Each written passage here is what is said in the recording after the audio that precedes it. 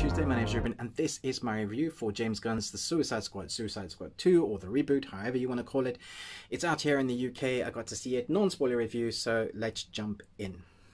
Like I said, this film's pretty much sets up the premise as we did in the first one. We get a bunch of villains that are taken by Amanda Waller, set on a mission path, and we have crazy villain characters, as you've seen the posters for. You're probably looking forward to a number of them. You've seen who's acting in them. You will definitely have those that you love more than others, and definitely for me, there are other characters and actors that outshine each other.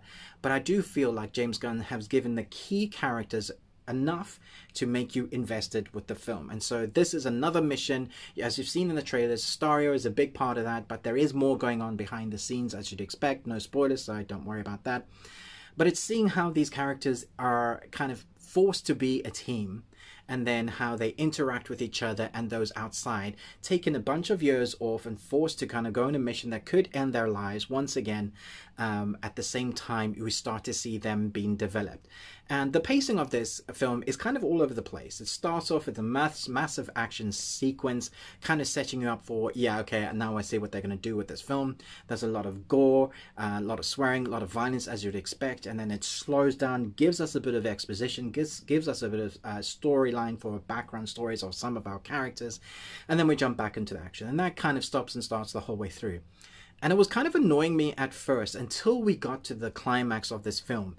And then I was like, well, wait a minute, stuff is happening to characters I really cared about, and I didn't know I cared about them as much as I thought I did until stuff started happening to them. And so when you get those big action sequences that you definitely should watch at the cinema. I have a great cinema here in my home. I have a 4K screen, projectors, a Dolby surround sound, and even then I was like, there are certain films that you need to watch in the cinema. This is one of them. Anyway, I digress. So the storyline catches you off guard because James Gunn has spent enough time developing those characters, and each of those characters really seem to have come into their own, although there are a few that we really don't know that much about, except that we like them, except who they are in amongst the other members. So for me, Harley Quinn outshines everybody in this film. I actually feel like this was a better Harley Quinn story than The Birds of Prey was. There are moments where we get to see how her psyche is, how she's been affected, what she's wanting from life with where she's at the moment. And I just thought that was fantastic.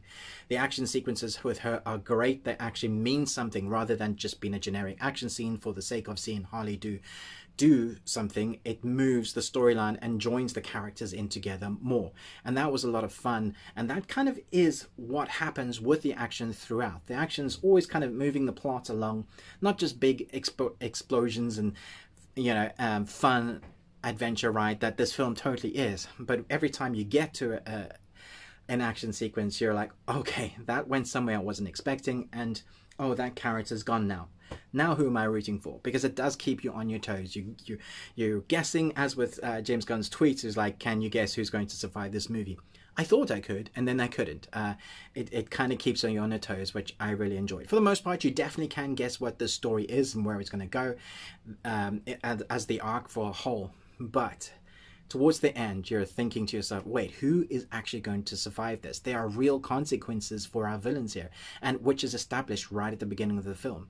So it kind of keeps you on edge as the action is gory and you're seeing some amazing stunts and things just continuing to happen to keep you on the edge of your seat, and Harley doing crazy things, and Shark, just who is my favorite character, I think, in this film, because I kind of want to cuddle him, but I'd also be scared of him. Ratcatcher too, who was fantastic. Weasel, you know, Sylvester Stallone, just the little bit here that he gets to play with, I thought was fantastic. There are some favorites with James Gunn that are in this film that I think you're going to really laugh to see how they're used. Just an all-out, really fun-filled adventure film for adults, well, 15 and up here in the UK. But also has some emotional beat to it, which I really appreciated. So when you get that final climax of the scene, you're going to be like, damn, I care about what's happening somewhat, but this is just a fun adventure. And that's exactly what you want from a popcorn escapism film, a fun adventure. So I'm going to give this a solid B+, maybe an A-. I'm still thinking about it a little bit. Let me know your thoughts below. Thanks so much for watching this, but most of all, until next time, remember, live long and Tuesday.